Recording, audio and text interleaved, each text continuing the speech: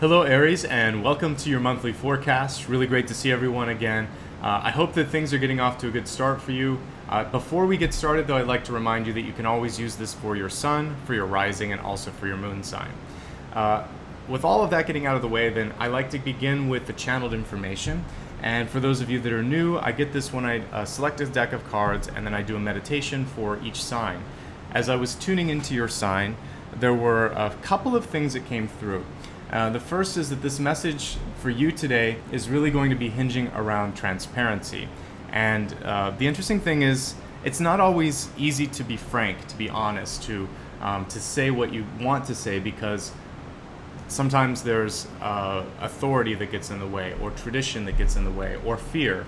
And so for those of you where it's a minor thing, maybe like fear or discomfort, the message here to say what you mean and mean what you say is encouraging you to move past that and really believe in yourself, believe in your message, and it's your enthusiasm that is going to win everyone else over. So once you believe in what you're trying to put out in the world, everyone else is going to be much more likely to also get on board. But if you don't believe it, it's a hard sell for anybody. So that's part one, is to really be passionate, to be behind your message, and to understand why you're doing what you're doing.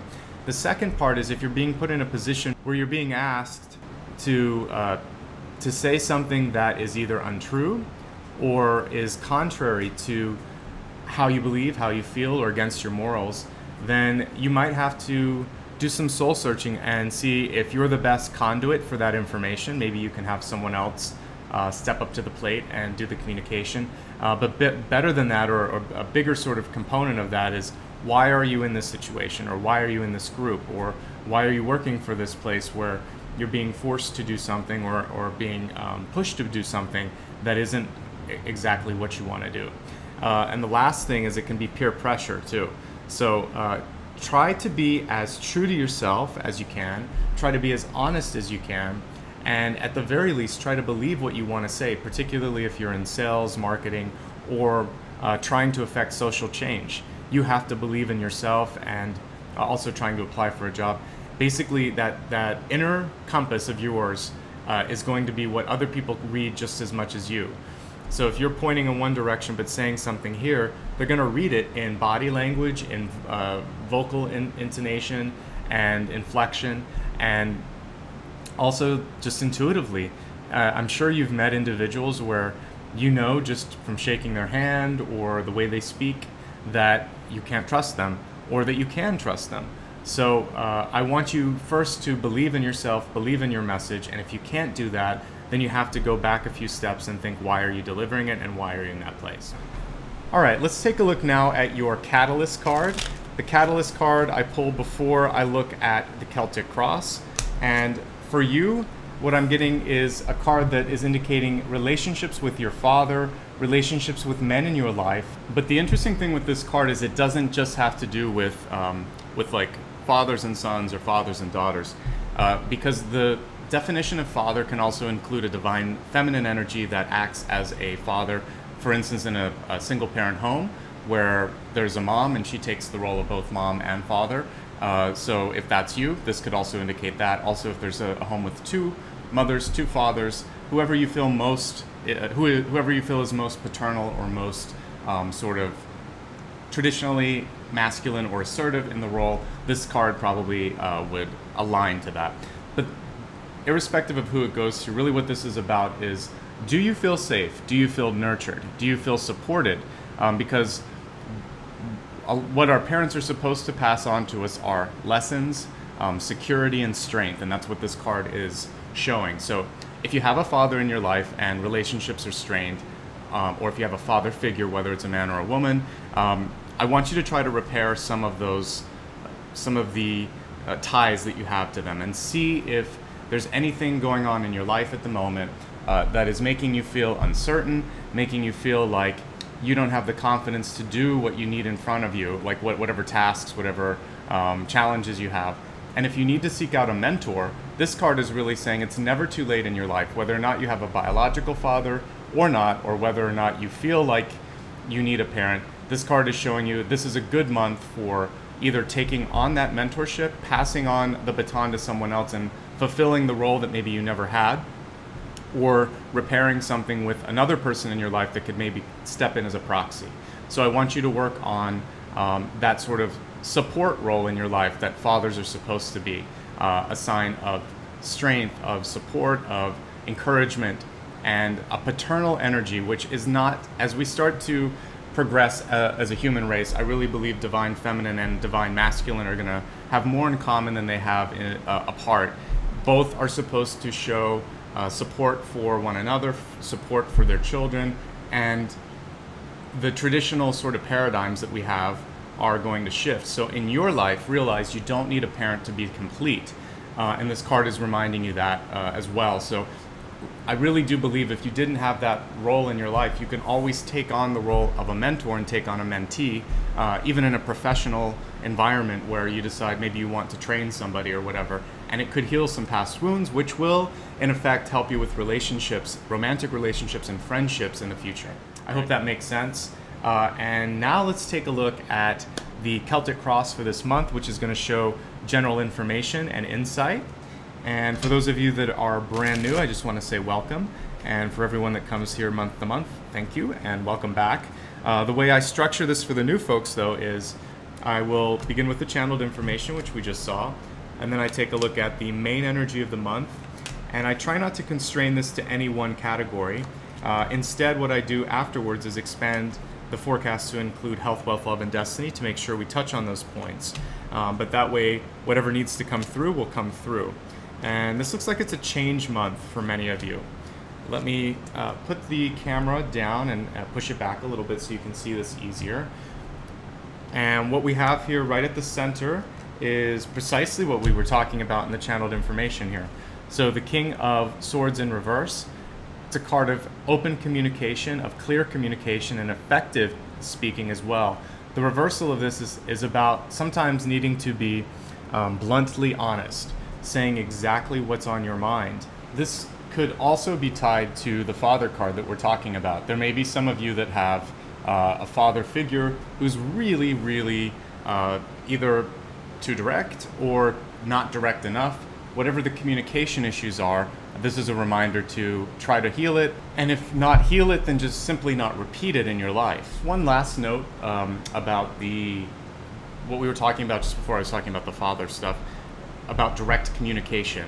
There are certain points, particularly if, for instance, you're a parent or a boss, or you're being asked to research the pros and cons of something, where you have to deliver the truth and just the truth. And so in those cases, I'm definitely encouraging you this month to speak from the heart, speak truthfully, and know that that was your task.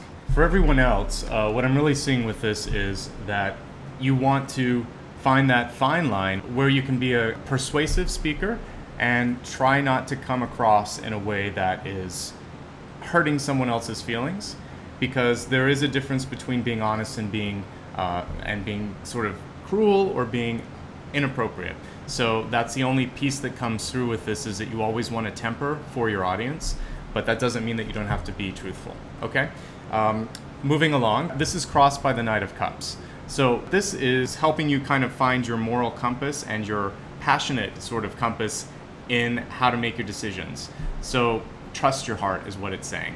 If I were to just kind of boil that down into plain speak, it's saying you already know what you need to do. You don't need my interpretation, you don't need my permission, you don't need anyone else's. What you need to do is to trust yourself and also follow your passion, what's really driving you, because somewhere along the way that might have gotten lost in the shuffle.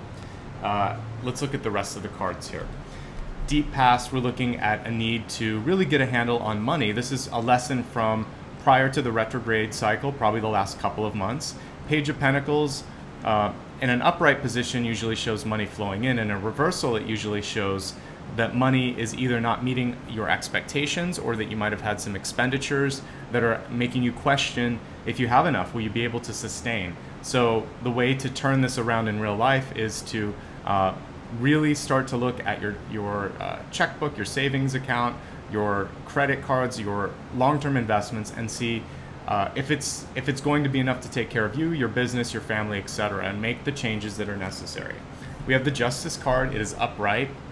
It's in the recent past and events affecting the first week of the month, and this is part of the reason, even prior to seeing the spread, that I got a feeling that honesty would be paramount this month. I really think you have to do what is right, and for some of you this could also mean that you're going to decide to take a case to court, or that you're going to file some sort of a lawsuit against someone, or you're going to look into your legal actions that you can take, or also protect yourself in case someone's trying to sue you. Whatever the case is, don't be afraid to talk to a lawyer this month if you need to. Do what's right. That's the most important thing. For other folks, this can actually just indicate a career choice that's on the horizon, a change perhaps. The reason I'm drawing that conclusion is I see 4 cards here that are kind of showing me 5 actually. Most of the cards that I'm looking at are showing a shift. For those of you in a work situation where you feel undervalued, I see that there's already a feeling that you would leave now if you could. Many of you have already started to withdraw from that job or have started to throw out resumes. And it seems like for many of you, that could be a dead end. And if that's the case, that's okay, because I see the money has to change anyway for you. So I want you to carefully pursue the next opportunity.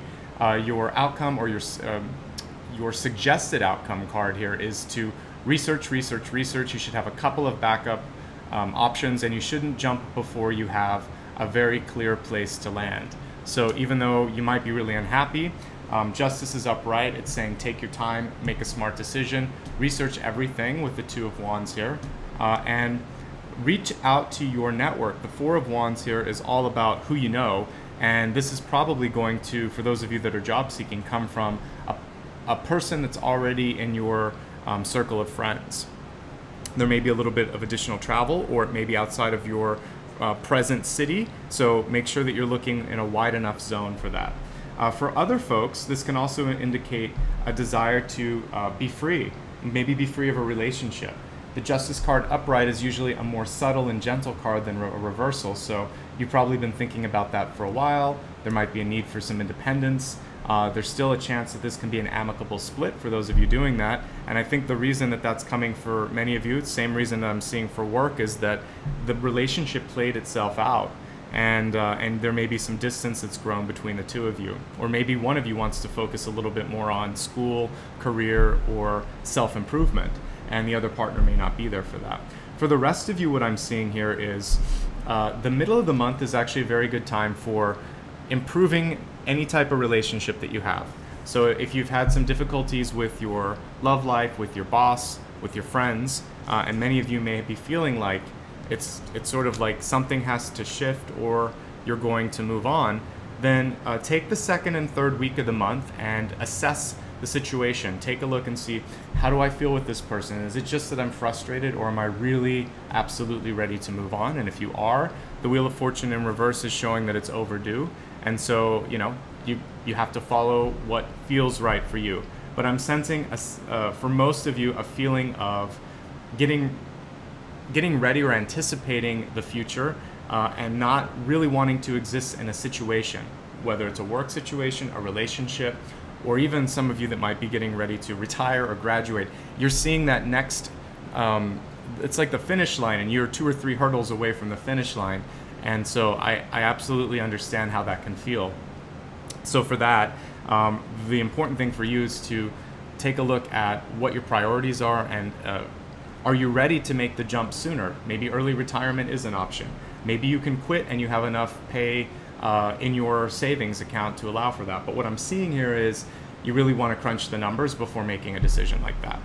So a lot of change opportunity happening this month, and that seems exciting to me, because it's always better if we can shift out of something that's not satisfactory or that is holding you back, and I feel like for some of you that's the case here. If you're looking for a time marker for when it would be good to make some of these changes, October looks a lot better. So if you can give it 1 full month, I feel like things are going to be much easier for you to make a decision in 1 to 2 months' time, and I do think it's a good move for many of you. If everything's feeling really calm in your life, what I see here with the Fool card is a suggestion to move more, to get outside. And I also want you to, for those of you that are sitting down too much, or haven't taken a vacation in a while, you need to change your routine a bit. So any type of vacation that you can take or movement that you can do that is out of your normal day-to-day routine is going to benefit you quite a bit. Everybody this month in this sign, really, I want you to look at your finances, because we have the Page of Pentacles and also the Wheel of Fortune in reverse. Just a gentle nudge for you to find your stride when it comes to finances. All right, so let's now expand the forecast, and we're going to take a look at health, wealth, love, and destiny. So let's get started with the health card. And health card always includes mind, body, and spirit. It's not something that, at least in my experience, exists in a vacuum.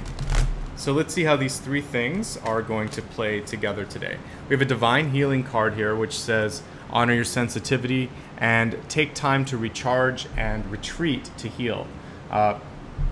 This is especially true for those of you that take care of either older parents, younger children, someone in your life who is dependent on you. I really want you to take care of yourself first. I'll say this from time to time in my monthlies or my weeklies, but caretakers often forget to take care of themselves, and so do light workers and healers and psychologists and psychiatrists and doctors. So you could be any one of that group of people. If you help other people as a career, or if you're just a naturally empathic and healing person, I want you to take a little bit of time this month to really focus on giving back to yourself, and particularly when it comes to quiet time. So I'm looking at this retreat and recharge. Sleep is going to be really important. If there's anything that's impeding your sleep, take care of that. You deserve it, and you need that energy to take care of other people. The most important thing here is quiet time. So you may be one of those people that has a lot of devices, and maybe you have a TV in your bedroom or whatever. The way you can start to create a sense of quiet is to clean up your bedroom, turn off the television, put your devices on mute. I have this on Do Not Disturb while I'm doing a reading, so that you're not hearing this buzzing in the background or seeing it light up. And there's a lot of things that you can do after a certain time of day or night to make sure that, even if it's for half an hour, that you have a little bit of time for your mind to decompress, and more importantly for your body, because that's going to follow suit. Okay, let's take a look at wealth. For me, the wealth card can indicate different things depending on your time in life that you're at. So whether it can be student, it can be all about school. If you're a young professional, this could be about your career or your money. And if you're retired, it can be about your security. Are you secure? So let's see what's affecting your wealth opportunities or your wealth stability this month. And we have this magic card, which is showing me that to do things that feel right. There's a lot of this coming through this month. What we see right here is a lot of heart chakra energy, and I want you to feel at home and happy with your money and with your job and with your retirement fund, all of that. If there's something that is irritating you or making you lose sleep or making you feel like you don't have a full handle on the situation, this is the month to empower yourself. So whether that means talking to someone and saying, if you're married and the other person takes care of all of the finances, you can say, I'd like the password for the bank, and I want to start to look at some of our purchases so I can be a part of this partnership and make sure that I understand where the money's going and see where I can help, maybe see if I have any suggestions. So don't be afraid to do that. It's your money too. And the same thing holds true for if you're in a job and you don't feel like you have enough of a say. It's a good time to talk to maybe your boss and talk about career opportunities in the horizon and career growth, etc. So you have to feel at home with your money and your work, and also for those of you that own houses or larger material items, make sure that you're happy with those, and if not, then there has to be a shift there as well. So we just looked at health and wealth. Let's take a look at love. Love can include both romantic relationships and also just those intimate relationships in our life that we have through friendship, through blood, through kin. So let's see what the love card is saying for all of these things. Okay, so we have new love, which is great. And the new love card is inviting, well, two things. It's telling you to be open to new opportunities, because you have to be able to be in a place where you'll receive new love and new friendships. And also it's saying that don't be afraid to be the instigator here. So maybe you're getting out of a relationship, or you just got rid of a friend that didn't that was a negative influence. You don't want to necessarily immediately go into the next relationship, but start thinking about where would you look, or who are you looking for. So if you're dating, maybe this is an online profile, or it could be about hanging out with some friends and, you know, starting to do things socially so that you could be seen and maybe be more approachable. So I see love opportunities wanting to come in this month, new friendships wanting to come in, but it's a two-way street. So the question to you is, are you ready? All right, so let's now take a look at your Destiny card. And I'm going to use this lovely Animal Oracle deck that I was using for the weekly as well. Your Destiny card for this month, if I can get it, is this Nightingale card, and it's reversed. And what this card is telling you to do is to listen to your dreams, and also try to not feel like you have to meet up to other people's expectations. This card is about you. You notice that what does a nightingale do? It sings, it speaks, it has its own music. So this is about creating your own song, whatever that is in your life. That may not be what your mother wants, or what your lover wants, or what your brother or your sister wants. This is what you want. It's finding your own place in the world. And that sense of independence, I think, is really the most important message that I'm seeing this entire reading, and that helps tie everything together. So are you feeling like you're in touch with your story? And if not, how did you lose your way? What do you need to do to find your way again? All right, now let's quickly summarize everything that I talked about today so that we can bring it into focus. Your channeled information was really to get behind the words that you're speaking.